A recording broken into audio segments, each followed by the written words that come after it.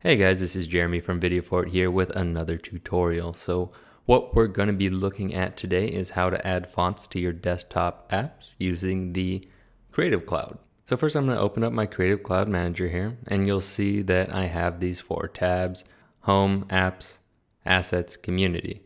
I'm going to move over to Assets and select Fonts, and you'll see that it has this prompt here. And that's what this will look like if you haven't already set up Typekit.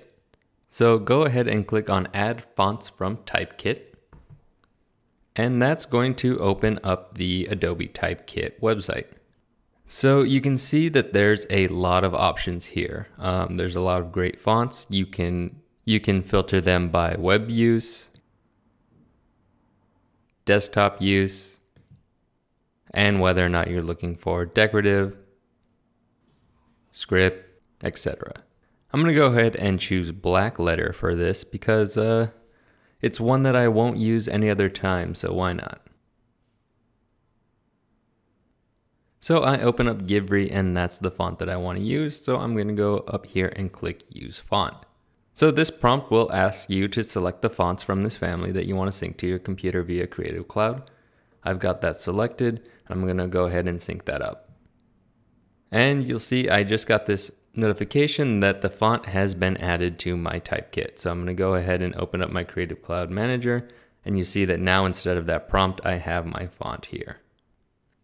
It's important to note that to use your synced fonts, you have to have that Creative Cloud application running.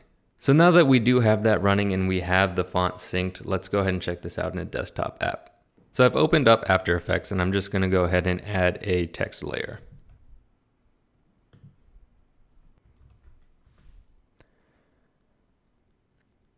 Then I'm going to go into my character window and find the font that we downloaded. And here it is.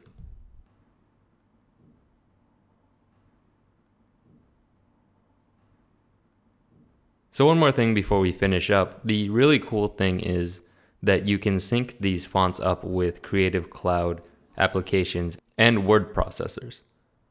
So if I opened up Text Edit, I'd have the same fonts that I've downloaded through the Creative Cloud and that I use in After Effects or Premiere or Illustrator or what have you. So I highly recommend that you start using this tool and really take advantage of all the great fonts that are available.